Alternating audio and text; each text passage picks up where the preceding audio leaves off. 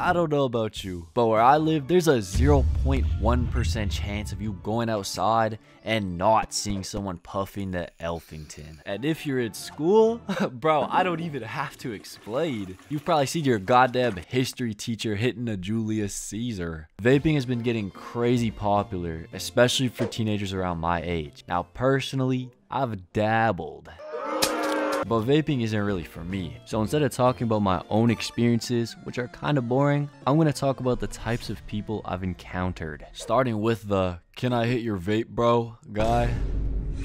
I swear, we all know a guy who asks if you got a device on you, no matter how many times you say you don't. Or, even worse, if you do, he's gonna suck all your juices out, leaving you dry as hell. He's gonna empty your. Number 2.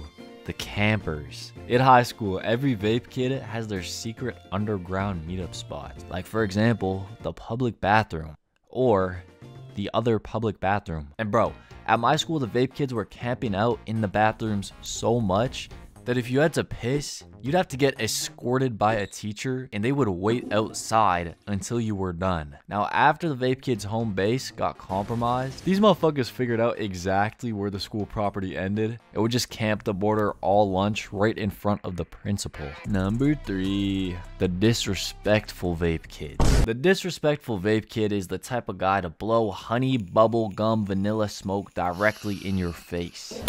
He's the type of guy to ask you for a ride in your car, then start hotboxing the shit out of it, leaving your car smelling like rainbow cupcake vape juice. This fucking guy is the type of guy to rip a fat fucking cloud in front of your strict Christian parents. And I know none of my subscribers are that fucking guy. You guys are too cool. Do not be that fucking guy, bro. Number 4, the creator. Okay, obviously I haven't encountered this motherfucker, but I find this crazy because the man who created the vape, Han Lick, was a heavy smoker and his dad died from the effects of smoking. So he invented the vape simply to help him quit smoking so he wouldn't die like his father. But to this day, the guy still smokes cigs and he vapes as well. Bro, I know your dad is rolling in his grave right now. You gotta fucking drop that shit, man. Come on now. Number 5, the respectful vape enjoyer. The respectful vape enjoyer is the type of guy to ask before he vapes in your car. The type of guy to blow smoke in the opposite direction of your face. Just overall a stand-up guy. Shouts outs to all the respectful vape enjoyers, man.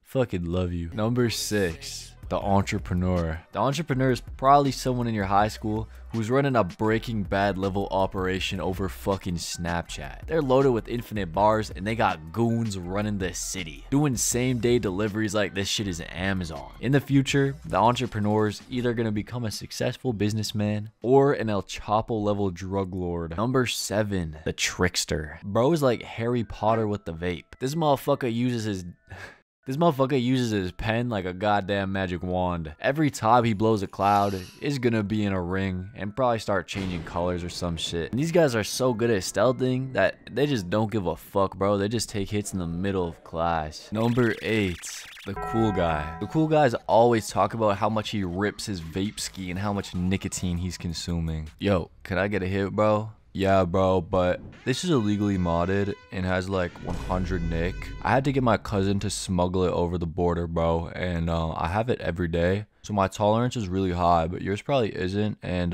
you might die. The crusty vape guy. This dude has been using the same vape for decades and hasn't cleaned it once.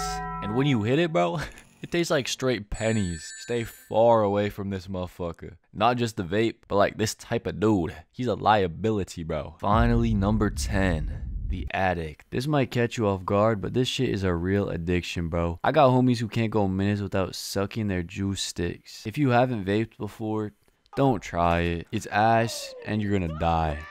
I'm really not trying to catch any of you in a fucking hospital bed. So, unflavor your air. I'm trying to meet you guys someday. For real though, I love you guys. Peace.